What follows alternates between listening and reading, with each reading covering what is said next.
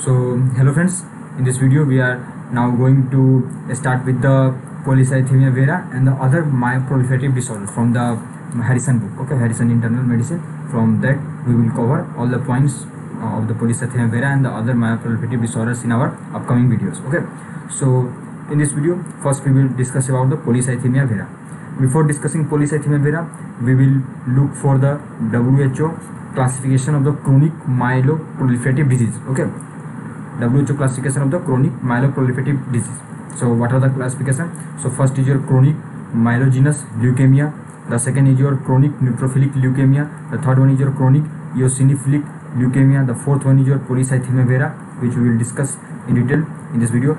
The fifth is your primary myelofibrosis, the sixth is essential thrombocytosis, the seventh is your mastocytosis, okay, this is mastocytosis, and the last is your myeloproliferative neoplasm. So this is the basic classification by the WHO, okay, of the chronic myeloproliferative disease.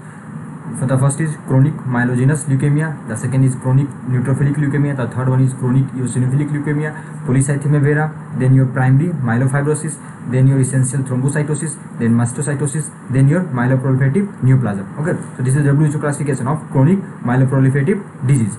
Now moving to the next one, that is your Polycythemia Vera. We will discuss in detail about Polycythemia Vera, okay. So what is Polycythemia Vera? Look for the definition what I am going to tell. So it is just increase normal RBC or platelets or granulocyte, okay. Increase in number of normal RBC, mind it, normal RBC, normal platelets and granulocyte in absence of any recognizable physiological stimulus, okay. So in absence of any recognizable physiological stimulus, if there is increase in number of normal RBC, platelet or granulocyte, that will be called as Polycythemia Vera. So this is the basic definition, okay. What are the clinical feature which you will get in this Polycythemia Vera? So splenomegaly is initial presenting sign in Polycythemia Vera, okay. So splenomegaly is the initial presenting sign in Polycythemia Vera.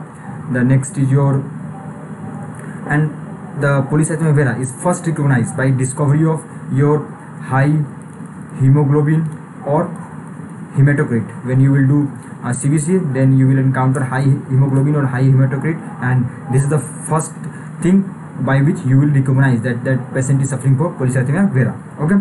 Now the other clinical features. So this is not a clinical feature, this is a diagnostical feature, okay. The next clinical feature important, that is known as aquagenic pruritus, okay. Aquagenic pruritus will be present in the patients of Polycythemia Vera.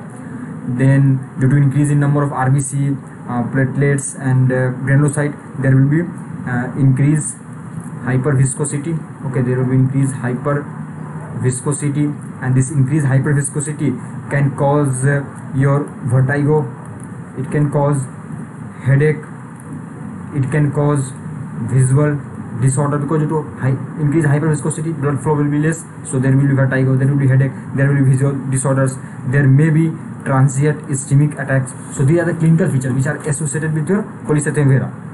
The next, there may be venous or arterial thrombosis. You may get venous or arterial thrombosis, you may get intra-abdominal venous thrombosis, okay. Intra-abdominal venous thrombosis is common, and the most common is your hepatic vein obstruction. If hepatic vein obstruction will be there, then that will be fatal, okay, that can cause death. So intra-abdominal venous thrombosis may be there, and if that vein is hepatic vein, then that may lead to death, clear. The next is your erythema, burning, pain in extremities, okay, pain in extremities. So these are the other signs: erythema, burning, pain in extremities, okay. And this symptom complex is also known as erythromelalgia, okay. This symptom complex is also known as erythromelalgia, okay guys. This erythema, burning, pain in extremities, this symptom complex is known as erythromelalgia. So these are the clinical features which are associated with your Polycythemia Vera, okay. Now coming to the etiology, what is the etiology behind the Polycythemia Vera?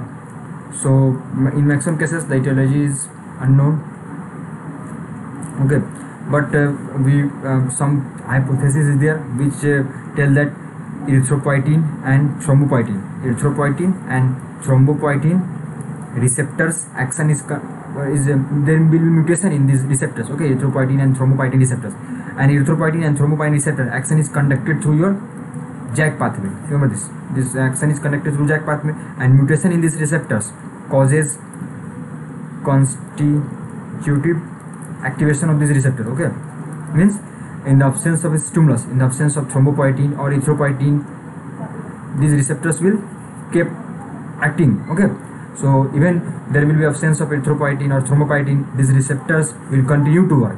Okay, that is known as constitutive activation, and that is due to the mutation. So this may lead to your polycythemia vera. Okay, in the absence of stimulus, erythrocytosis and thrombocytosis goes on, and the most common mutation is V617F mutation. Okay, it usually takes place.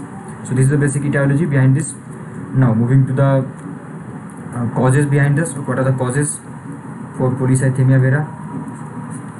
So the first is your relative erythrocytosis. You have to look that it is a relative erythrocytosis or it is absolute erythrocytosis. Okay, because there are some situations in which there is relative erythrocytosis, that is not actual polycythemia vera, because this is relative erythrocytosis. So you have to differentiate between relative erythrocytosis and absolute erythrocytosis. So how you will going to differentiate? Look, so the first condition, that is there may be hemo concentration that is secondary to dehydration. Okay, secondary to dehydration, there may be hemo concentration that is giving your relative erythrocytosis like condition. The second is your use of diuretics. Okay, diuretics will cause loss of water, that may lead to dehydration, that may lead to hemo concentration. Okay, and causes relative erythrocytosis.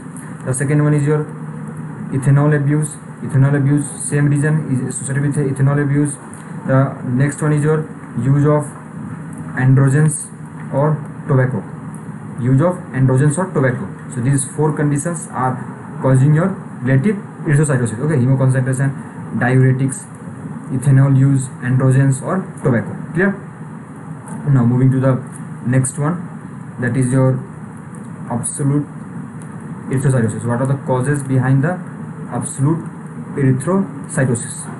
So now looking for the causes behind the absolute erythrocytosis. So taking the next slide. Okay, so what are the causes behind the absolute erythrocytosis? So the first cause is hypoxia. The first cause in absolute erythrocytosis is your hypoxia. Okay, and what are the causes inside this hypoxia? There may be CO intoxication, there may be increased high O2 affinity hemoglobin, that may be due to high altitude, that may be due to pulmonary diseases. Okay, that may be due to pulmonary disease, that may be hypoxia may be due to right to left cardiac shunt. Okay, right to left cardiac shunt, that may be due to sleep apnea syndrome, that may be due to hepatopulmonary syndrome. Okay, so these are the causes according to Harrison of the hypoxia, which may lead to your polycythemia vera. The next is your renal diseases. Okay, so you focus on these causes: hypoxia, then they are the causes for the hypoxia, then renal disease. In renal disease, you may get renal artery stenosis, you may get focal sclerosis. Okay, or that is membranous glomerulonephritis. You may get post renal transplantation, that may be due to renal cyst, or that may be due to Bartter syndrome. So these are the causes in the renal disease. Okay, the next one is the next cause, that is tumors. Okay, that may be due to tumors. So that may be due to hypernephroma. Okay, that is related to kidney nephrons. Hypernephroma, that may be lead to due to hepatoma. So hypernephroma, hepatoma, or adrenal tumor, or your pheochromocytoma. Okay, cerebral hemangioblastoma.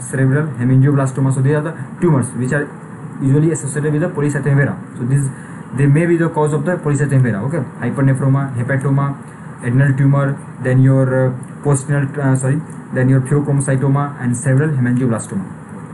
The next is your use of drugs in this androgen or recombinant erythropoietin.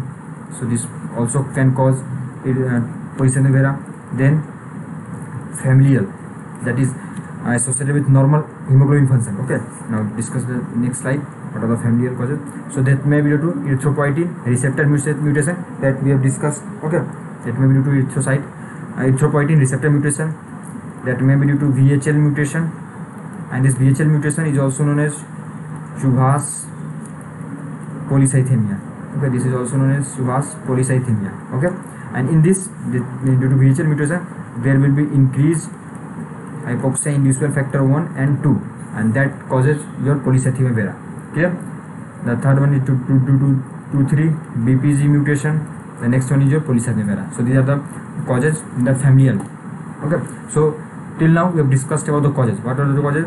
So that causes may be associated with your hypoxia. First we have discussed about relative erythrocytosis. Their causes we have discussed. Then absolute erythrocytosis, hypoxia, renal diseases, then tumors, then drugs, and then familial causes. Okay, so these are the basic causes behind that. Now, after discussing the cause, now we are moving for the diagnosis of the patient with polycythemia. That is very important. Okay, in medicine, diagnosis is very important. So we will discuss diagnostic according to Harrison. Okay, so be alert, and if you have not subscribed our channel, then please subscribe. Okay, and share with your friends. So first I have told that you will recognize, you will get doubt of the polycythemia vera when you will encounter high hemoglobin or high hematocrit in the CBC. So first is your increase hemoglobin or your hematocrit. Okay, you will encounter increased hemoglobin or hematocrit. Then you will measure RBC mass to rule out relative erythrocytosis. Okay, you have to measure RBC mass. Yes, hemoglobin or hematocrit is increased, but it may be due to dehydration, it may be due to the causes of the relative erythrocytosis. So you have to measure RBC mass. If RBC mass is normal, if hemoglobin is increased or hematocrit is increased but RBC mass is normal, then it is the case of relative erythrocytosis. Okay, it is the case of relative erythrocytosis. But if RBC mass RBC mass is elevated, if RBC mass is elevated, then you have to measure serum erythropoietin level. Just you have to go and measure the serum erythropoietin level. Okay, if RBC mass is normal, then relative erythrocytosis, but if it is elevated, then you have to measure serum erythropoietin level. Okay, now if serum erythropoietin level is decreased, then that is the diagnosis for the polycythemia vera, and that is confirming your JAK2 mutation, that is pathway mutation, that is receptor mutation. Okay, but if serum erythropoietin level is elevated, because if serum erythropoietin level is decreased, then the cause will be at the receptor level. Okay, so we are confirming polycythemia vera due to JAK2 mutation. But if serum erythropoietin is elevated, then you have to go and measure the arterial O2 saturation level. You have to measure arterial O2 saturation level. Okay, now if arterial O2 saturation level is decreased, then then you have to do diagnostic evaluation for the heart or any lung disease because of the decrease in arterial O2 saturation. If arterial O2 saturation is decreased, then you have to go for the diagnostic evaluation for the heart or lung disease. Mind it. If arterial O2 saturation level is normal, then you have to look for the patient, that patient is a smoker or not. Okay, if patient is a smoker, if patient is not a smoking, then you have to just measure hemoglobin O2 affinity. You have to measure hemoglobin O2 affinity. Okay, I will proceed from this point in next slide.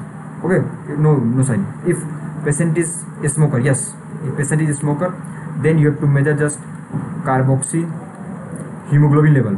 You have to measure carboxy hemoglobin level, and if that carboxy hemoglobin level is elevated, then it is known as a smoker's polycythemia.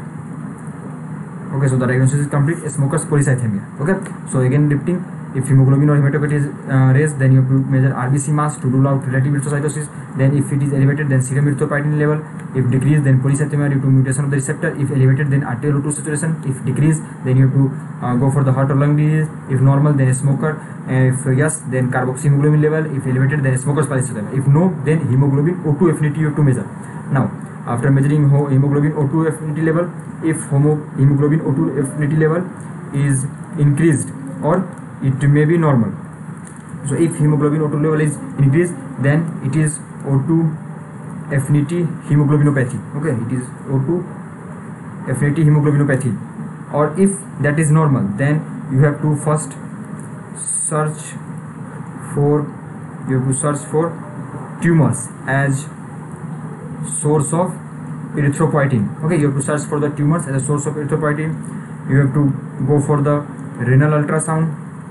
You have to go for the CT of the head to rule out the cerebral hemangioblastoma. Then you have to go for the CT of pelvis to rule out the uterine leiomyoma, and you have to look for the CT of abdomen also to look out the hepatoma. So this is the complete diagnosis of the patient with the polycythemia vera. Okay, now after one more I think I want to discuss here, that is Harrison is mentioning, that is only there are three situations. Okay, only three situations are possible in which you will get microcytic erythrocytosis. Only three situations in which you will get microcytic erythrocytosis. Okay, what are the three situations? The first one is your beta thalassemia trait, the second one is your hypoxia erythrocytosis, and the third one is your polycythemia vera. So these are the three possible for the microcytic erythrocytosis: beta thalassemia trait, then here hypoxia erythrocytosis, then PV. Okay, now what is the treatment? After diagnosis we will treat the patient. So the treatment, we can do phlebotomy, and this phlebotomy serves initially to reduce hypoviscosity. Okay, and along with phlebotomy we will induce iron deficiency. Okay, so phlebotomy and iron deficiency, we will do phlebotomy along with the induction of iron deficiency. In most patients, as according to Harrison, once iron deficiency state is achieved, phlebotomy is required only at the interval of 3 months. Okay friends, next you will give pegylated interferon alpha that produces complete remissions in polycythemia vera.